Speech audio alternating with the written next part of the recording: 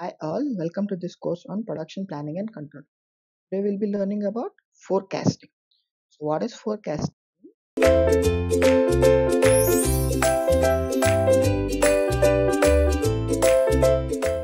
That is nothing but detecting the future or estimating the future by certain methods is generally called as forecasting. Estimating something by having a certain inputs is generally denoted or called as forecasting, as we see in this picture. So what is forecasting? It is an estimate of an event which will happen in the future.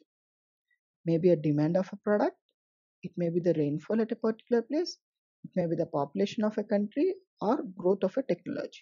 These are all the examples of forecasting. Like a new mobile is launched. What will be the demand of it and how much will be the sales or anything that will be determined by the forecasting methods. Similar manner, population of a country for 10 years is determined by the census is also being done by the help of this forecasting methods.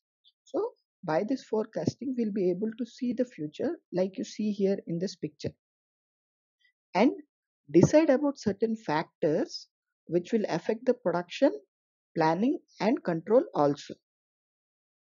So what are the advantages of this forecasting? It helps the management to decide the marketing strategies. It helps in preparing the budget and for settling financial policies, like whether a decision regarding a new product launch is required or not, or cut cost in the employees or labor is required or not. All of this is designed or decided based upon the forecasting. It also helps to determine the limiting conditions for various departments which while taking management decisions. And with accurate forecasting, seasonal variations in demand can be stabilized and regulated so as to cut production costs. And even it helps in material planning and avoids the evils of both the overstocking and understocking. Like inventory may be avoided, or what are the requirements which are required that can be easily purchased in advance with this forecasting methods. Again, forecasting also helps in product planning, planning expansion and financial planning, inventory control, production control, sales plan. All the things which are related to production planning and control can be directly or indirectly controlled by the help of this forecast. Hence, it is a very important tool in this topic of production planning and control. So finally, in better coordination of various resources, which leads to the better utilization of resources and reduction in waste and efficiencies. So what are the types of forecastings? Horizons. So based upon the methods or the forecasting which we do, they are generally classified into three types: the short term type, the medium term and the long term.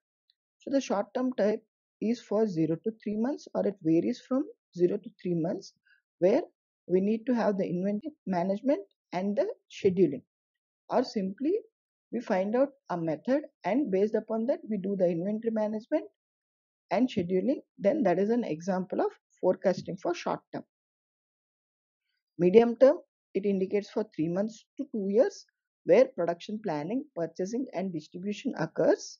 And if the planning is done for more than 2 years, then we say that it is a long-term project or long-term forecasting, such as capacity planning, facility location and strategic planning.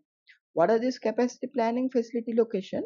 Will be leading in the upcoming chapters or upcoming topics of capacity planning and aggregate planning.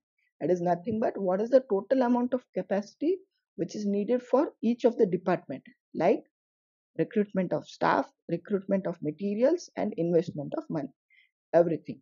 So that's all what we'll be learning in this upcoming topics. Thank you.